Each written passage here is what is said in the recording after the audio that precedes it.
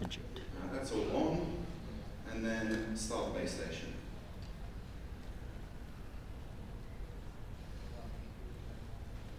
Or try to, if it would actually. Let's try this again. And there we go. So OpenBTS is up.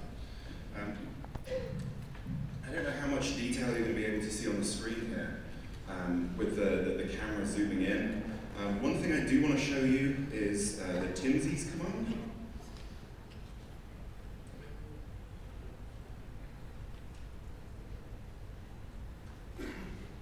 So I don't know if you can actually make that out on the screen. The command I typed was TMSIS, T-M-S-I-S. What that shows me is a list of all of the temporary IMSIs that have been allocated by the base station. In other words, how many people are currently associated with it. So you can see right at the bottom here, 0 TMSIs in table. So I've started it up clean. There's nothing there. Nobody's connected. A couple of other things I'm going to show you as well. I'm just going to turn this around so I can do it.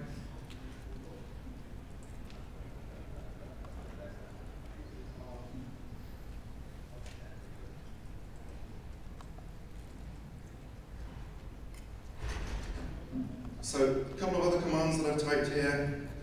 Cell ID. That shows you that my mobile country code that I'm using at the moment is 001. In the GSM specification, country code 1 is test. I'm then using a mobile network code, an MNC of 01. So again, that's test.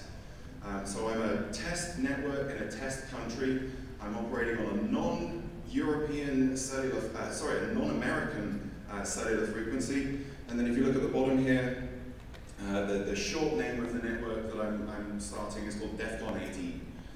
Some phones will display that, others won't. But the point that I want to make across is that at the moment this is in a non-hostile configuration.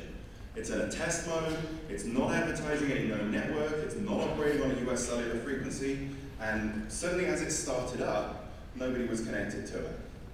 So I'll leave that running for a few minutes. If people really want to do a scan for the network, you can, but I prefer people to just leave their phones alone.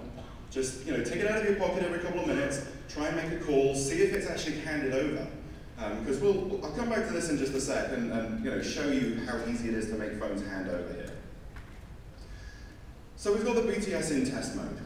How do we then make this into an IMSI catcher instead of just a random cellular network? Well, the way that cell phones identify the network is by two values. I mentioned them already, the mobile country code, mobile network code. Mobile country code, 310 for USA. There's a full list on Wikipedia for every country around the world. 3-digit number, not really that hard to spoof. Mobile network code, again, two-digit number, maybe a 3-digit number that you can look up on Wikipedia. Not really much security there. It's pretty trivial to change it. You can, I'll show you in a sec how to do it on OpenBTS. It's not hard. It's really not hard. And then once I've set the MNC and the MCC, I can change the network name as well, so that when it displays on your phone, instead of seeing DEFCON 18, you'll see whatever network it is that I want you to see. In most cases, well, in some cases, I've noticed that handsets will not hand across to the base station unless the short name of the network, the network name, is entered case correctly. So it's kind of sad when the security of your cell phone calls comes down to a case-sensitive string comparison. Not much security there. So that's really all that's involved in spoofing a network. So let's come over here and actually do it. Before I do, I'm just going to type TMSIS again. Wow, that's 15 people. 15 handsets are currently connected to my tower. And that's without spoofing any cellular network. So 15 people in this room are currently having their cellular phone calls intercepted by me, and my BTS is not advertising any known network in the world. It's in a test mode, it's on a non-frequency, and we're still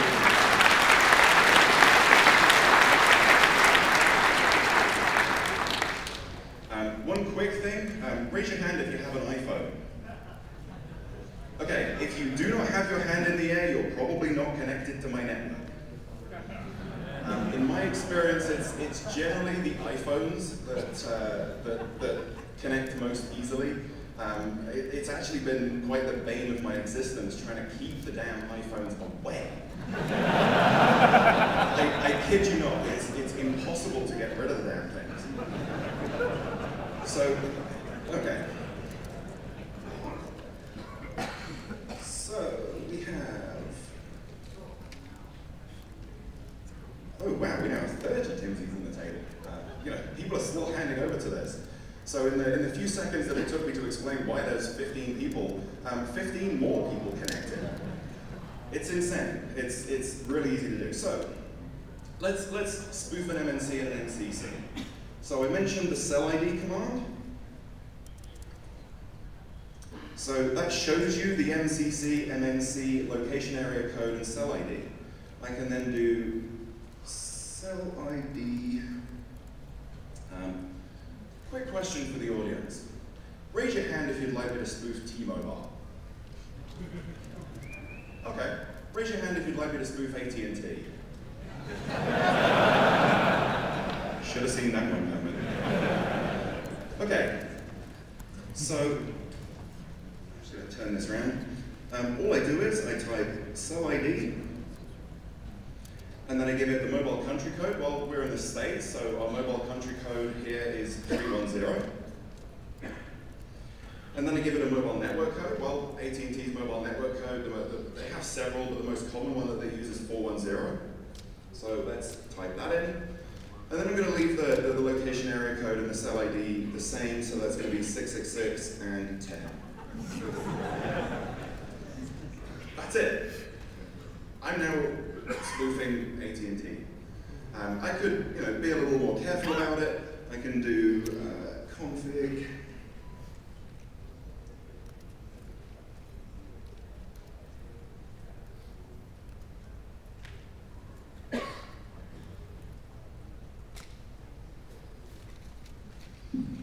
So here, the cell ID command here, 310, 410, 666, 10, that sets my mobile country code and my mobile network code.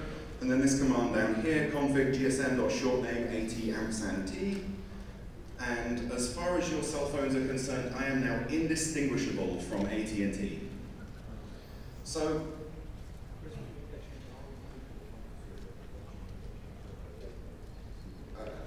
the question was, how long does it take to hand over? That's kind of the point of the talk, in all honesty. From this point, at this point, we have an IMSI catcher. I can sit here and over the next 20 minutes, half an hour, every AT&T cell phone in the room will gradually hand over to my network, gradually start giving me all your traffic. So from this point on, the only question becomes, how can we make phones hand over more rapidly? In practice, it might sit here for an hour before any significant number of phones connect. So we want some techniques to speed it up. So at this point, we do have a simple IMSI catcher. We're spoofing a cellular network. Clearly, handsets in the audience are handing across to me. Has anyone actually tried to make a call and hear the recorded warning message yet? Yeah, one here, another at the back, another over here. So yeah, I mean, clearly you guys are handing over, you're connecting to my network. I'm getting all of your traffic. So how do we filter this down? Well, firstly, I now know your IMSIs. So I can filter based on IMSI. If I know the IMSI of the specific person that I want to target, I can exclude everyone but that IMSI. Likewise, I can do the same with the IMEI, which is the equipment serial number, the equipment identifier. I can say, only allow Nokias to connect, or only allow iPhones to connect. I'm not sure you can quite get it down to that level of granularity, but so you can say this particular IMEI is allowed to connect, and nobody else is. So I could restrict it down to a limited set by various different parameters.